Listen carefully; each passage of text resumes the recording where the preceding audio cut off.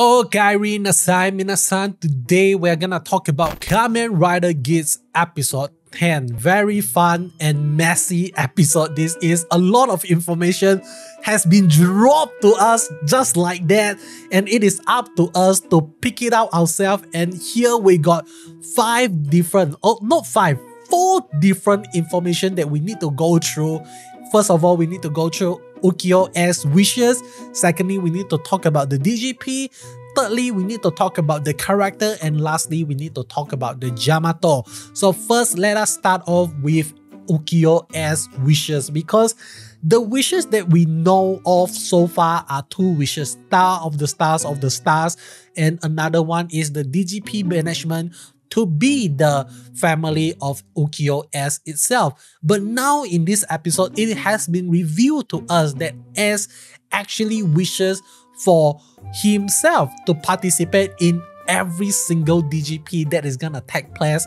And then the second card that Sumori actually put down is that Ukyo-S also wished that he could be in a war where he can live without walking at all. So that actually makes quite a lot of sense, because in the first episode, in the first scene, when Sumori approached S Ukyo, like S is like just looking over the sea, and he's not walking at all. He's not doing anything, and I felt like he's just traveling all over the world, and maybe he's looking for his mother. Okay, so like he traveled all over the world looking for the mother, and then Sumori actually approached him to ask him about do you want to be a part of the DGP, something like that. So this is really interesting. And then the third wishes we already know: Star of the Stars, and lastly is the DGP management becoming the family of Ukyo-S. Does this mean that S Ukyo lies when he says that he has joined the DGP ever since the first AD? I would say this is not a lie. From my deep study of Kamen Rider Geats, I have concluded that S Ukyo never lies. The only time that he lies is that he lies about him lying to someone. Okay, so that is the only time that he lies. But other than that, he never lies. So with that theory in mind, I would say S Ukyo has participated the DGP since the first AD, correct? But from there, he learned a lot of the rules of the DGP. And one thing we need to take note is that S never actually wishes that he actually retained the memory of the previous war. But for some reason, every single time when he actually started the war, he still have the memory of the previous war. When we look at Neon, when we look at Keiwa, when we even look at Michinaga, none of them remembers what happened in the previous war. But S is the only one that remembers the previous war, even before he touched the Desire Driver, before he touched his ID core itself. So I would assume that in the past, in the first AD, like one of the DGP he won before, he actually wishes to have all the memory from all the war that he has been to, and that I felt like that could actually be the reason why S actually remembers all the previous timeline, all the previous war that he has been in.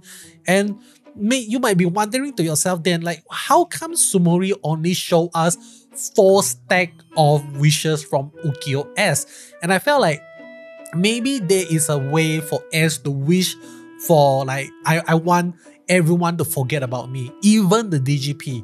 Like, I don't want anyone to remember me, so that he can just disappear from the war. He doesn't want to become the Desire God anymore. Maybe that is the case, but we also can assume that S wishes for a wish that he could actually live as an immortal or something like that. Maybe he wishes that I can meet my mother one day. I will not die until I meet my mother. Or maybe he also utilized one of the wishes in the DGP to wish for immortality for his own mother as well. And that is why he kept on looking for the mother until this very day. So there's a lot of theory that we got a lot of theory, but we don't have a lot of information to go and really deduce whether or not S Ukyo is really from the past, from the ancient first AD century, something like that. So this all of the thing that I have just said are theory, speculation. If you want to chip in, let me know in the comment section below. What do you think about the wishes of S. Ukiyo? And let me move on to the second thing we need to talk about, and that is the DGP. This episode gave us 3 details that I felt like we really need to think hard about. Firstly, Sumori dropped a very big Nani the F-bomb for us during the first few minutes of the series, from the episode itself. Sumori mentioned something about we need to summon a strong rider to take down Geats. When Sumori said this, I was like, Nani? Hold up a minute. This is clear confirmation for us that the DGP can select what rider to enter the DGP, and they can actually sabotage with other rider itself. So this is really interesting. This will actually means that the DGP management is now currently actively trying to stop Geats from winning the DGP itself, and that is why Buffa always got invited back to the DGP itself, because Buffa have that desire to overcome Geats. Like every single time Buffa is there with Geats at the final round of every single DGP that they have participated in together. And speaking of Ukiyo-S wishes, I feel like Buffa, the first time, the first wishes that S. Ukiyo win that DGP round is the DGP round where Buffa friend actually dies.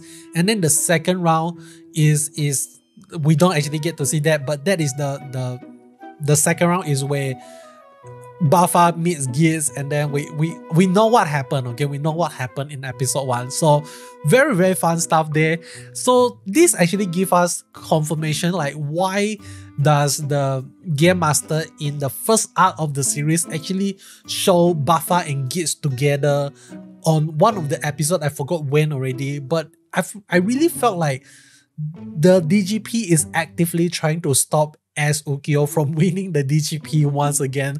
So this is really fun, really interesting stuff. But the second thing that we learned from the DGP is how the hell did the Game Master select the rider to participate in the DGP itself? Because I felt like they are only gonna select people who actually have the desire to join, to have a desire to do something.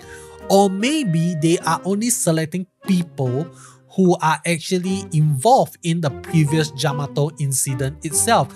Like maybe they got trapped or they got killed by the Jyamato before and they got resurrected. So that is why they are able to participate in the next DGP, because the DGP already have their data in a sense. Okay, so this is just a theory, but the Game Master is actually the one that selects the rider. And this is really interesting information, because in episode 9 it has been revealed to us, oh, the Game Master is actually Giroli. But I have a sneaky suspicion that it might not be the case. The real Game Master might not be Giroli. It might be someone else. Okay, it might be Sumori. We do not know, but I just have a strong feeling that the real Game Master is not Giroli. Giroli is kind of like the supervisor of the game itself, but he is not the mastermind, I would say. Okay, I really felt like, because in this episode someone actually notified Giroli, and like kind of like Giroli actually asked the person, so have you confirmed the selection of the have you confirmed to add additional Kamen Rider into the DGP, something like that. So this means that the Giroli itself might not be the Game Master itself. Maybe someone else is in control. Maybe there are other factors that we haven't actually taken into account of yet. But I have another theory. Because of what happened in this episode, we actually get to see Neon's father is the one that encouraged Neon to participate in the DGP itself. So what if the Kurama Foundation, the Kurama company, is one of the sponsor for the DGP itself, and the one that calls the DGP and trying to add the daughter into the DGP itself is the father himself, because like the father herself, because like the Neon's father definitely seems a little bit sus when he actually walks into the room and asks Neon like, are you sure you want to marry this guy? Are you sure you don't have a desire that you want to fulfill, something like that? So this is really, really sus, okay? Because both the mother and the father experienced that Neon got kidnapped as a kid, but in the first arc, we never get to meet the father at all. We only see how the mother is the one that is actively trying to keep Neon safe, trying to keep Neon in the house. And Neon, for some reason, okay, we're gonna talk about this later, but go back. The real Game Master, like I said, two theories. The first theory is that Girori might not be the real Game Master. The second theory is that the person that is communicating with Girori are the sponsors of the DGP itself, because in order for them to operate this, they definitely need some sort of financial capability, or it has to be a reason why they are actually doing this DGP stuff in a game setting, okay? There has to be a reason, and based on what we know is that our writer Yuya actually based this Kamen Rider Geats on the concept of Squid Game and also Kaiji. So in Squid Game, we know there is a spectator watching them fight. So this is really, really interesting stuff. We are really not sure, okay? Really not sure what is actually happening, but really, really fun stuff that we actually get to learn here from the DGP itself. But let us move on to the character, because this is the biggest Nani the F thing we saw in this episode. Keiwa's and Neon's personality changed entirely. Like the desire for Keiwa to protect the world, to be the good guy wherever he goes is gone. No more. That Keiwa is gone from this episode. When we saw Keiwa, he is scratching the lottery ticket, and this is actually really, really sus, because Sarah actually says that, aren't you the guy that is gonna donate whatever money you have to the NGO? Like, why are you using your last money to buy this lottery ticket? This isn't you, Keiwa. And then when the sister actually asked Keiwa, hey, let me treat you something to eat, and then Keiwa says sushi instead of the tanuki soba, the sister was shocked. What? Sushi? What about the tanuki soba? Something like that.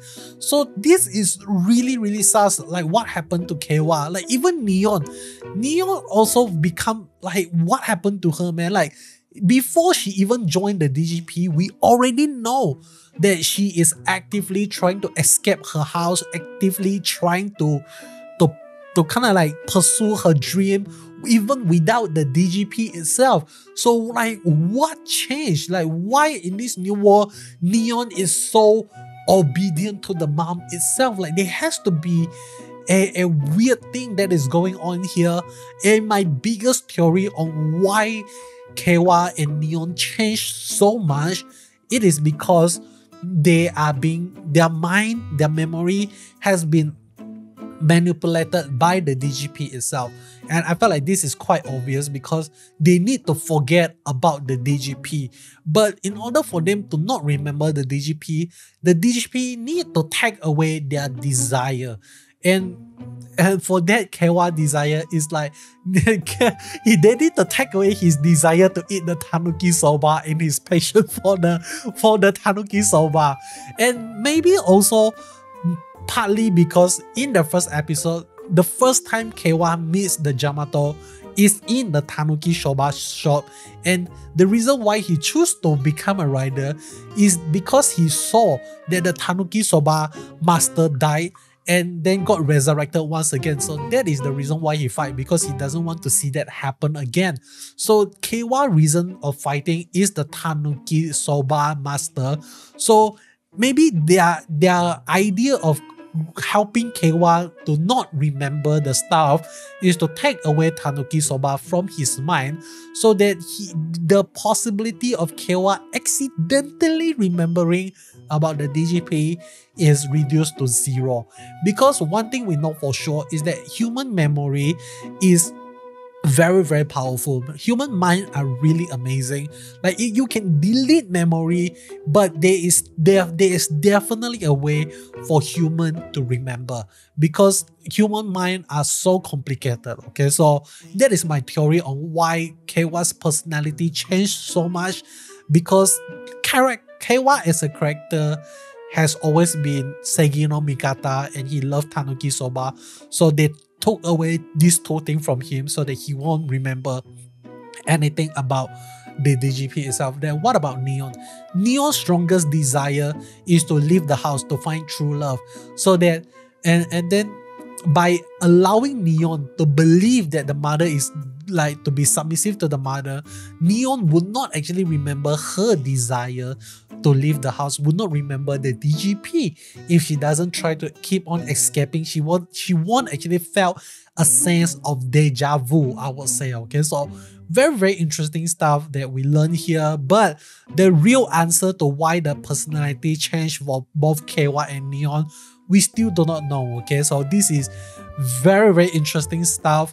But like I said, the father of Neon is really, really sus. Like for some reason, like I just have a strong gut feeling that the father is involved one way or another with the DGP itself, and it is really crazy to see the father encouraging Neon to pursue her dream, to chase after her desire to find true love. That is really, really something else. Okay, so lastly, talking about the character, we cannot not talk about the beat rice buckle. So cool. So how do I say, like, not gonna lie, I really love it. I really love the beat rice buckle, the aesthetic, the beat that they give off, really amazing stuff. But one thing that I also realized about the beat rice buckle is it almost seems like it can also be used for Kamen Rider Punk Jack, because the way the Nago actually paused when he used the electric guitar is the same pause that Punk Jack poses when he uses the electric guitar. So maybe we're gonna see Punk Jack using the beat rice buckle as well, and then Nago is gonna find another rice buckle. But the beat rice buckle is definitely really, really OP. It has the ability to nerf Jyamato, but at the same time it has the ability to buff your teammate, to buff other rider. So that is really, really crazy. Okay, so I'm not so sure what is gonna happen, but definitely really, really interesting. Before I move on to talk about the Jyamato, last thing I want to talk about the character is that in this episode, Ace actually tells the truth on why he still wants to participate in the DGP to Neon. Okay, like he said that you want to get separated from your mom, but I want to find my mom. So Ace actually tell the truth to Neon. So that is really, really interesting, and I'm really curious to see how this is gonna progress in the future. But sadly, I don't know how Keiwa is gonna enter the DGP in the next few episodes, because we are actually gonna get Keiwa in the movie crossover between Kamen Rider Geats and Kamen Rider Revised movie Battle Royale. So Keiwa is teased to us in the poster. So one way or another, Keiwa needs to come back to the DGP before the 23rd of December. So I'm really, really excited to see how Keiwa is gonna come back to the DGP. It is gonna be a lot of fun. Maybe they are gonna just summon the rider back, because how the Jyamato actually got too strong out of a sudden, and that is exactly what we are gonna talk about now. The Jyamato is evolving. They are getting stronger and stronger, and we are not sure why But in this episode, we actually get to see the Jyamato wearing some human clothing. So maybe that is a little bit of hint on what is actually happening. The Jyamato is transforming human into Jyamato and using their power or something like that. Or maybe they are using the power of the Kamen Rider. We do not know. Next episode preview, we actually get to see Girori saying something like, hey, this is not my plan. What is happening? Why is this happening? This mean that the DGP is gonna lose control of the Jyamato. Maybe all this while the DGP has been utilizing the Jyamato as an entertainment for the public, for the people who actually sponsor the DGP. But now that the Jyamato is actually fighting back, this could actually be a big problem for the DGP itself. So that is why maybe they are asking K1 to come back into the DGP as an additional rider, because they realize that they need more rider on hands on deck to fight the upcoming wave of the Jyamato. So that is really interesting. And one thing we know for sure about K1 is how lucky he can be, okay? Like, he is lucky when it counts, but he's unlucky outside of the DGP. So he loses his luck, okay? Like when he was scratching the lottery ticket, he couldn't win. Like, I would say, like, that is gonna be really sad, okay? I'm not gonna lie. But this is the thing that I want to talk about. Jyamato is getting stronger. We actually get to see Jyamato using the Desire Driver, and also a Jyamato Rise Buckle. So, oh my god, this is scary, man. But the way the Jyamato actually looks is the direct opposite to what the rider actually looks like. Because one thing that you notice is that the right hand of the Desire Driver is for the upper body and the left hand is for the lower body. But for the Jyamato, the left hand is for the upper body and the right hand, I would assume, is for the lower body. We need to look at what happened in the next episode to find out what is actually happening. Next episode is gonna be huge because they are gonna play one of the most annoying game in video game history, and that is protecting the NPC against a group of monsters. They walk slowly through the maze, something like that, okay? It is gonna be one of the most annoying quests in any game. If you are a gamer, you would know how annoying it can be. So next episode is gonna be very intense, very fun. But that is all from me. 20-second minute video. I'm not so sure how many of you watch until the very end of the video, but if you made it this far, I just want to encourage you to write the word heaven in the comment section below, because if you watch Kamen Rider Black Sun, you will know what heaven actually means. That is all from me. Hope you enjoyed the video. Let me know in the comment section below your thoughts, your theory, everything. Just drop it in the comment section below. And that is all. Make sure to henshin that red button into a silver button before you leave. And I'll be seeing you guys on the next one. Goodbye.